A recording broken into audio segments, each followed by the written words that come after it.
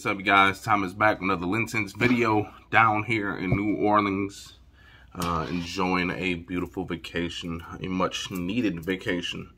Again, you know, we are definitely getting close to 700. Maybe we are actually there already. Now you guys gonna have to wait until I get back home to, you know, take part of this giveaway. Again, we'll probably do another t-shirt, maybe another fragrance, then we'll go from there, okay? So you guys gonna have to wait. I'm pretty sure we'll get to 700 sometime while I'm down here, probably in the next day or so. But then again, we will just have to wait at least about a few days. So with that being said, let's just get into the fragrance that I got today. I didn't want to leave you guys with no videos this week. You know, I know you guys are always back trying to learn about a new fragrance, so you know, I don't take any days off. I go on vacation, I still do videos, okay? But with that being said, I got a fragrance that is a clone of Roja Elysium, okay? Now, if you guys do not have that type of money, I don't. I mean, I have money to go on vacations, but I don't have money to spend $300 on one bottle of cologne. That is just absurd. I don't get how people can just spend that type of money on one thing. What if you don't like it? Then it's just a waste of $300, okay? So, with that being said, Alexandria has their version of the OG, the Roja Elysium, and that is this Zion. Take a look at that. Now, again, with these Alexandria bottles, you know, they got two different designs actually on the bottles. They got this one and a more modernized bottle. This one kind of has like an old school look. It's got a wood cap on there. But, man, as far as this one, okay, I'm not sure how well the OG performs or the projections, sillage, or anything like that. However, this one, the only downfall on this whole fragrance, to be honest, is the projection, the lack of projection, okay?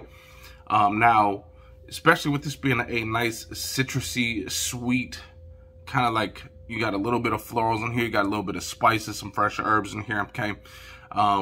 The only thing is, this thing does not project as much as I would hope. The performance is actually pretty decent. This is one of those fragrances, if you think about it, it's almost similar as far as performance and projection to Dolce & Gabbana, the EDP. An amazing scent. However, the projection, and most people think the performance is lacking. Me personally, I think the performance and longevity in DG, the one, is actually pretty nice. It's the thing is that it's one of those fragrances that you will think is pretty much gone, and then throughout the day you'll just keep getting little whiffs here and there of it. This is similar to that. You think it's gone, but then you get a nice little breeze, and then that little blast of sweet orange comes along your way. These little spices kind of linger in the air, and then you get a whiff of it, okay? Now, again, it's not going to be a banger. It's not going to be loud. It's not going to be obnoxious, okay? So, if you want a, you know, pretty loud, you know, projection, you're probably going to have to spray heavy on this. However, again, the performance for me, longevity, is easily above 6+ hours, okay? So, you know, not sure if that's good for you guys or not, but 6+ hours, easily longevity. If you spray in the clothes, you're going to get a little bit longer of some projection, I mean some performance. But you guys, the orange, it kind of has this like sweet, creamy orange, barbershop-y type of vibe, in my opinion. This stuff, I like this a lot. Even if you don't have the OG and you just want something this fresh, this orange, it's like citric. You got some juniper berries, you got some bergamot in here, you got lime, you got apple, you got vanilla. The vanilla does creep in a little bit later in the fragrance, which is very nice. All those other things, it's hard to, you know, find those things in this fragrance because you're so blown away by the orange. The citrus in this fragrance is very nice. It's a very nice citrusy, creamy, smooth, barbershop-y type fragrance, in my opinion, okay? Again, if you don't have OG type money like me, you go out there and get the next best thing, and this is one of them. Now, I'm not sure about the other clone houses. You know, you got your Duas, you got your Dappers and stuff like that. They make awesome fragrances as well. I'm pretty sure they have this exact clone as well. So, this one, again, if you're looking for a beastie projection, you're not going to get it here. But if you want some long performance, longevity, you want a great, beautiful smell, this is going to be great for the spring, the summertime. Maybe the fall too, if it's like kind of like one of those warm fall days, you're gonna be good with this one. You're not gonna want to go outdoors in the blistering cold with this one. I don't think it's gonna really work that situation. But if you are going outdoors and it's cold, just kind of spray it before you go back indoors, okay? Then you'll be all right. But with that being said, if I had to give this a ranking from 1 to 10, I'll give this about a 7.5 to 8, okay? Between there, because again, the smell is just so nice. I wish the projection was a little bit louder. It's not. However, this could be a nice cuddling fragrance. The wifey likes, you know, that orange, creamy, kind of vanilla, barbershop-y vibe type fragrances. So this is definitely a nice cuddling fragrance, or you can just kind of, you know, go out and about with your day, just like how we are. Gonna go look at some parks, sightseeing. This will be a nice fragrance for that occasion, okay?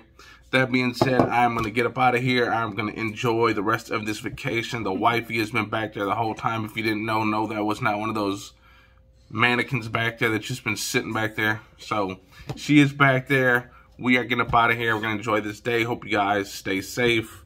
And hope you guys get vaccinated. So, you know, because obviously the country is probably not going to let everything open back up until they got like a set number where they think everyone is vaccinated, okay? What was the sign we saw yesterday about the vaccination? What was about it? So there was the coffee shop that we went to, Pacino's, if you guys ever here in New Orleans, Pacino's.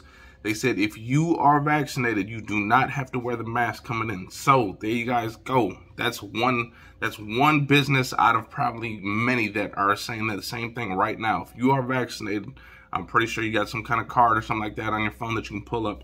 Yep. You can go without the mask. So I know people are like, man, I'm not getting that vaccination. But if you guys really want things to get back to normal, I'm pretty sure that is the way you're going to have to go about it. You're going to have to get that vaccination.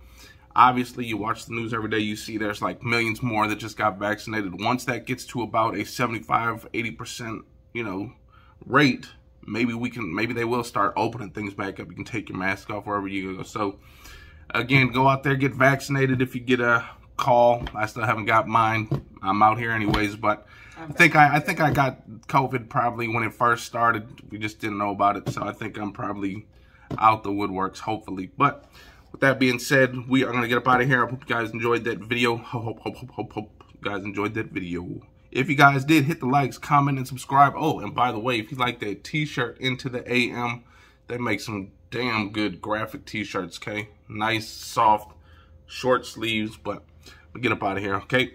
Peace. Yeah.